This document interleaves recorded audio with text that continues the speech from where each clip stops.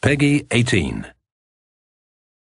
I'd like to welcome you to part 2 of Wild Workbench Productions. In this episode, we're going to be working on the handgranuk and the rocket launchers. Okay, so ever need a rocket launcher? This is one of the fastest and easiest builds that you can possibly do. It's great for a background prop at a convention, or if you need one for a movie. Nice and easy and simple. We're going to be starting with some EVA foam matting, also known as anti-fatigue foam flooring. You will also need a 120 millimeter grenade box.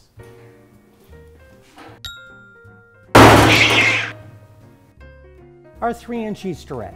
What you're going to be doing is taking a piece of the foam, cutting it out to fit inside of the cap of the box, cutting out small circles so you're able to insert the Easter egg in one simple movement.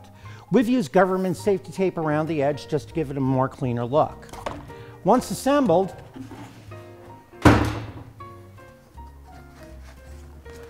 the plate just slides into the front of the 120 millimeter box. Instant rocket launcher. One of the items that's actually prevalent to just our film alone is the handgranuk. A small miniature hand-delivered mini-nuclear device in a hand grenade form.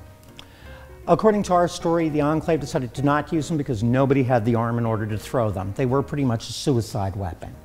What you're going to be using for this build is the regular standard 3.5-inch egg done into a mini-nuke form.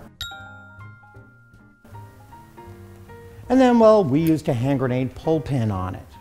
It does make a cute, nice little build that does have a little bit of a powder.